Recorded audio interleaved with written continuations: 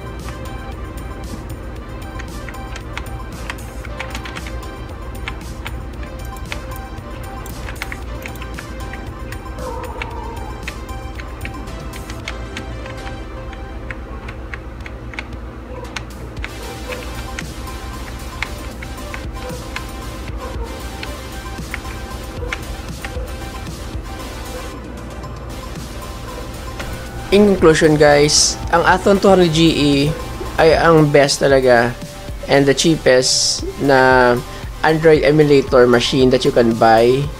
Kasi it can run PUBG, Mobile Legends, at Call of Duty, ang tatlong pinakasikat na games ngayon sa Play Store.